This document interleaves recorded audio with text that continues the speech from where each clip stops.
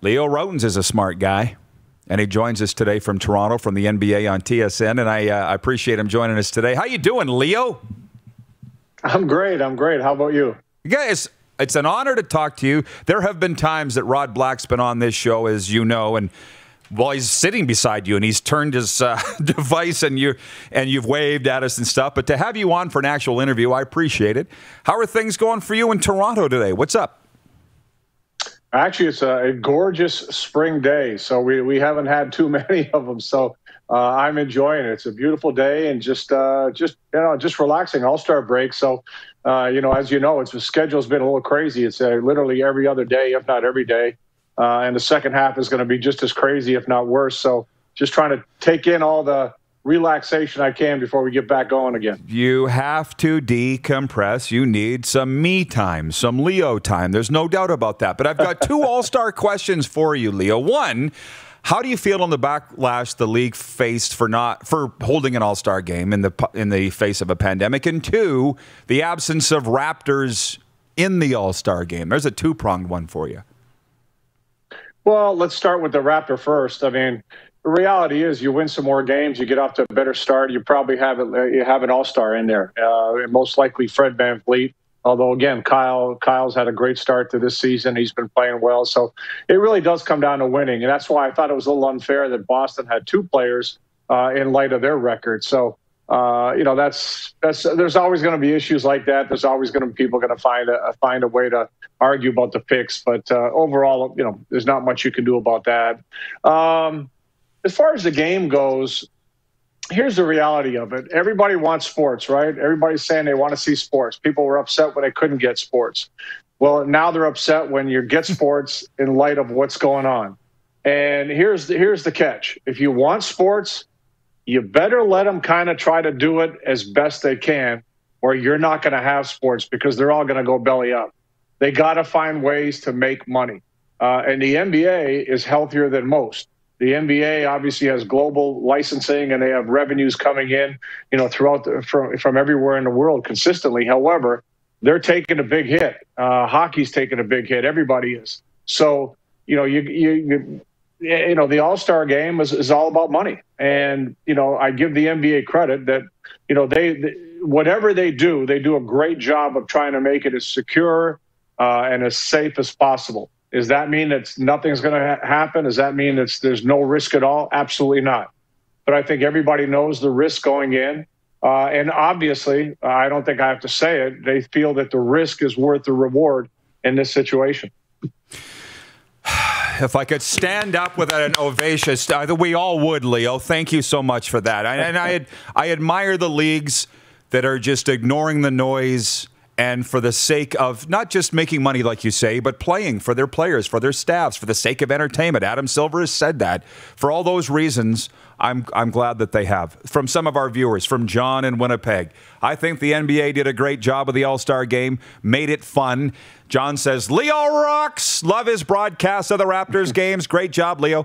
Monty in Saskatoon says, Leo is a great man for Toronto basketball. I would suggest he's a great man for Canadian basketball, global basketball. Thank you. Well, for sure, Leo. And obviously, we feel like we know you. You've never laid your eyes on us, but you're in my living room all the time. Make yourself at home. But how about the Raptors?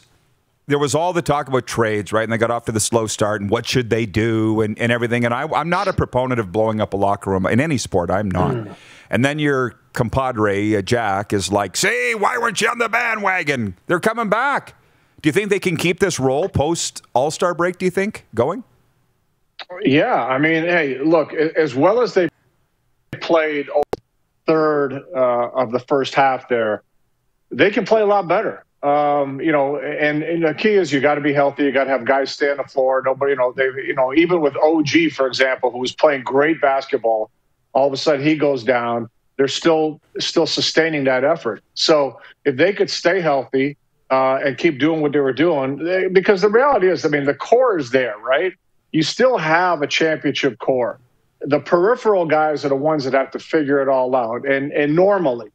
But, and again, this is where we're all facing these issues today, that from the bubble on, we saw a lot of guys for the Raptors really struggle, right? They just weren't themselves.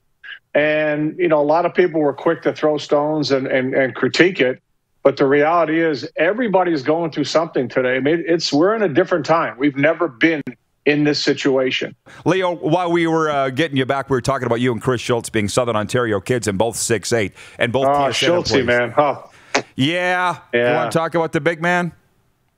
Oh, I feel so bad. I mean, we were inducted into the Ontario Sports Hall of Fame together. And, I mean, I've always loved Schultz. He just had the gentle giant, right? Just always had a big smile, would do anything for anybody. And, I mean, it was kind of wild because the TSN put up this picture of him and it had, 1960 to 2021. Well, my birthday's this month and I was born in 1960. So I'm looking at that and go, wow. You got to count your blessings, man. You got to enjoy every day because you talk about gone too soon. Schultz is gone too soon. There's absolutely no doubt, and well said. So yeah, your careers paralleled each other in a lot of ways, actually, just different sports. Yeah. And the thing about Schultz was with the heart attack, everybody wonders how does that happen, but he's very serious about his physical fitness, right? He's a good friend of mine. He was always in the gym. Like there's a lot of that doesn't. Hey. Yeah. I'll tell you what. I work out every day, right? I take care of myself. And I remember something happened when I was around early 40s. I seriously thought I was going to have a heart attack. Like I had pain in my back, but on my left arm, my chest, it was like really bad. They never figured out what it was, right? They did all kinds of tests. Everything was fine. But I said to the doctor, I can't get a heart attack. I'm like 40 years old. He goes, oh, yeah, you can. Oh, yeah. So, I mean, that's what I'm saying. Like we can take care of ourselves, but hey, the body is a machine and machines can fail. They can, wires get crossed. So, like I said, you gotta count each day and, wake up with a smile, go to bed with a smile and say, hey, you got through another one, Yeah. Yeah, that's right. And when you wake up in the morning and open your eyes, say, thank you, because you're not even guaranteed that, right? There's absolutely no 100%. doubt. We could sit and talk about the Raptors and the NBA forever, but the one thing that I want, and maybe we can do it again because we're kind of running out of time here. Maybe we can have you on here into the spring, but your son has joined the Ottawa Blackjacks, and I watch every Raptors game. I'm not a basketball expert by any means, but I'm a fan. And I saw you talking about that with Matt Devlin, that your son's joined the Blackjacks. So tell me a little bit about his career and what you expect that experience is going to bring in the CEBL. Well, Andy had a long playing career and it just got to a point where he's just tired of traveling, tired of being away from, his family and so forth. So, this opportunity came up to be in management with the Blackjacks, and it's a great opportunity. I think Andy takes great pride in basketball in this country, being a part of it. And it's an opportunity to kind of test the water, see if you like that kind of a thing, being involved with the team in management. And you never know where things like that go. So, I think he's having fun with the experience. And, like I said, hopefully have some success with it. And most of all, enjoy what he's doing. I think that's the biggest thing when you switch careers or end a career, you want to find something you love to do as much as what you did before. Exactly. And my point is we're really big CEBL fans here, and the Rattlers happen to be our team. But we're fans of the whole league. And I love how the NBA is supporting the CEBL. And Jay Triano was on here from Charlotte talking about the CEBL. Joel Anthony has joined the Hamilton Honey Badgers front office. I've been saying it for years. Yeah. I've been saying it for years. A domestic pro league in our country, outside of the NBA, is huge. I love the CEBL. I also would like a league in a winter too. There is one, but it's not run like the CEBL. I mean, they just do a great job. I think you need both. I think domestic leagues are really important for developing the game. I was just going to say, how big do you think this could get with the CEBL? Like, there's cities beating down their door for expansion franchises. Like, they're going into Montreal, they're going into Calgary. I think Winnipeg wants a team. Like, how big do you think it could get? Because the basketball's tremendous, as you know. Yeah, I mean, and the concept is great because when you do it in the season that they do in the summertime, you get a lot of players that are playing all over the world. They're coming home, right?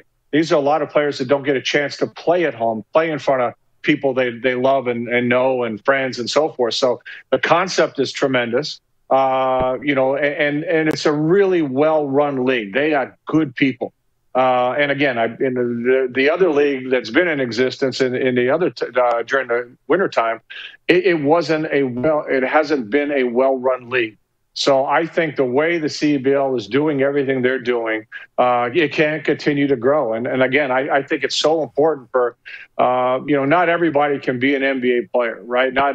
But every kid that picks up a basketball can aspire to play U Sports, NCAA, can play in the CEBL. You can aspire to keep playing a game, keep staying with it. So, and see your local heroes play, which I think is really important. So I really do think it could be a great thing, and I think it's an important thing. Single ownership, Richard Petco. Trust me, we work close with the CEBL. It's working, what they're doing. We got 90 seconds. You know TV terms, so I'm going to throw one question at you that we don't have much time. From Craig in downtown Toronto, Craig Campbell at the Hockey Hall of Fame. When are we finally going to have the best basketball players play for this country? Too many seem to have a reason to miss international events. Boy, the next Olympics could be real cool if we had our best Canadians playing. What's your answer to that, Leo? The best Canadians want to play. Simple as that. If they don't play, there are physical reasons, health issues, contract issues, which, hey, you can sit there and say, hey, play for your country. Okay, well, if I got a $100 million contract, I can't risk whatever. You can't criticize a player for that. But trust me, these players want to play for Canada. They take great pride in playing for Canada. I've been hearing this whole thing about guys not wanting to play for a long time. That's not true. They all love the opportunity. And if it fits, man, it's got to fit with your life. If it fits, they'll do it. Awesome. Tremendous answer, and I can see that. Leo, this has been great. Long overdue. I hope we can do it again. Big fans out here. Absolutely. Enjoy the rest of the break. I appreciate it. And like I said, I'd love to come back on. Raptors analyst Leo Rautins and Hall of Famer joining us from Toronto. You're watching Rod Pedersen On Demand. For more of The Rod Pedersen Show, visit rodpedersen.com or follow Rod Pedersen on social media.